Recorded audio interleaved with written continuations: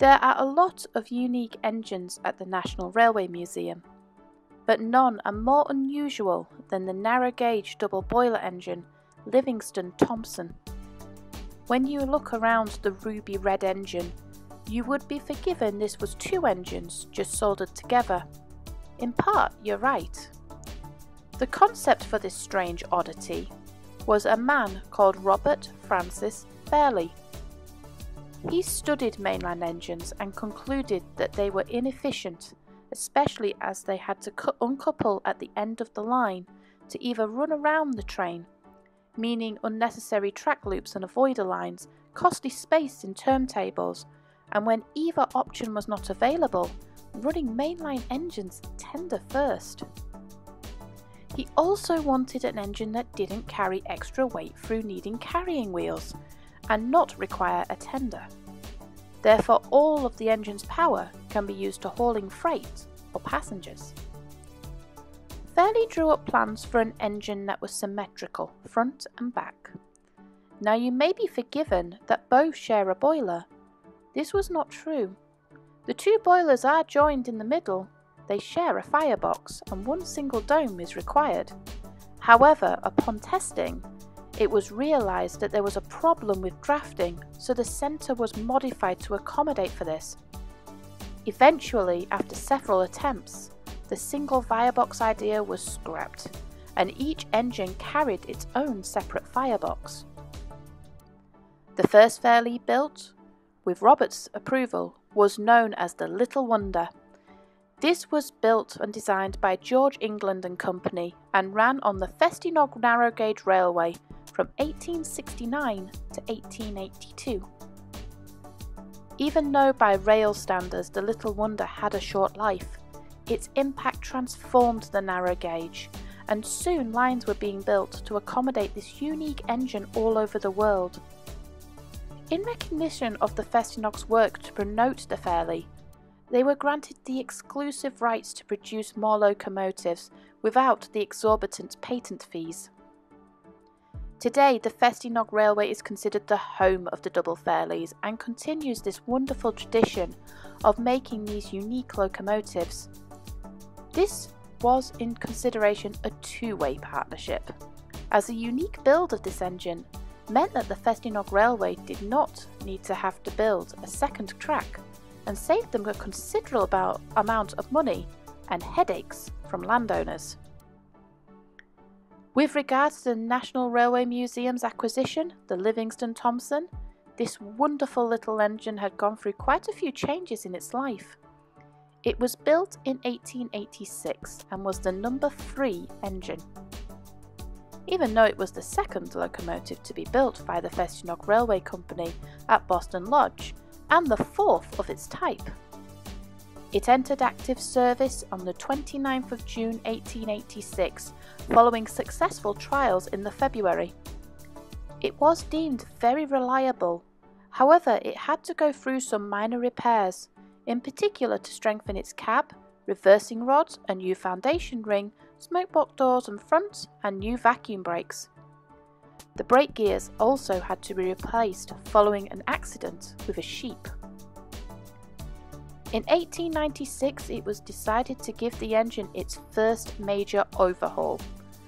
Luckily, the engine was in relatively good shape, and all that needed to be replaced was the copper rivets around the foundation rings with iron ones. Mechanical breakdowns caused the engines to be retubed twice. Once was due to a blowout, while the second was down to the type of coal, causing the tubings to corrode. Further modifications were made, and in 1901, after a further 2 tubes burst, red tubes were fitted. And in January 1904, the engine had another accident and was forced to undergo further repair to its cylinders. In 1905, the engine was fitted with its first brand new boilers and went through a second overhaul. It had 2 new smoke boxes and major repairs to the tanks and new injectors. This increased the boiler pressure to 170 pounds per square inch. Livingston Thompson had a regular happy working life, with only minor repairs. However, in 1907, a piece of its cylinder was blown through its own chimney, and once again the water tanks were becoming a concern and were patched during the following years.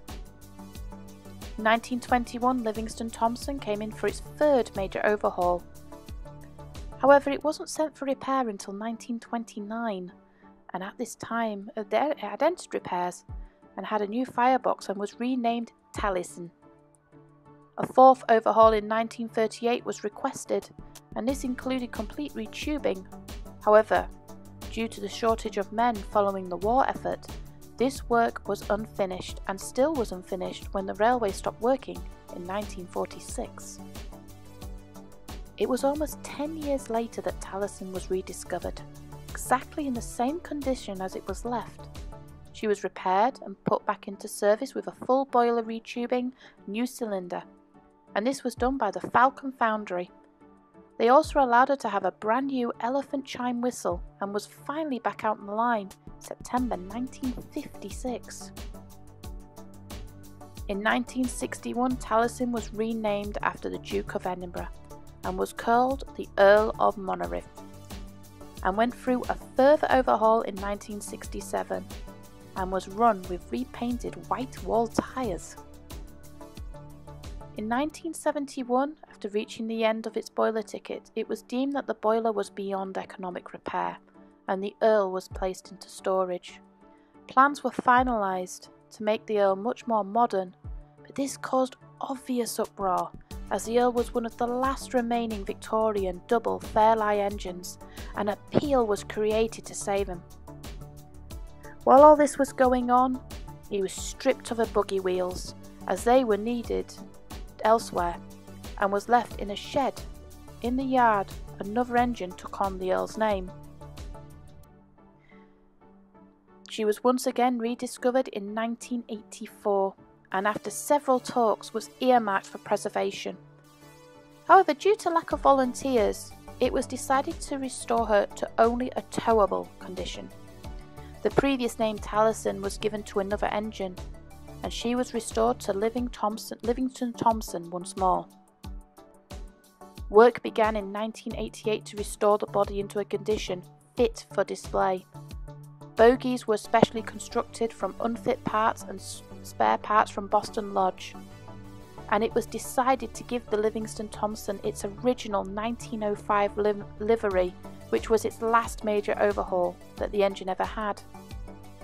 After an official ceremony in 1988, handing her over to the National Railway Museum, Livingston Thompson has been put on permanent loan, with the occasional trip to its original line. Today, you can still see the Livingston Thompson sat behind its larger counterparts.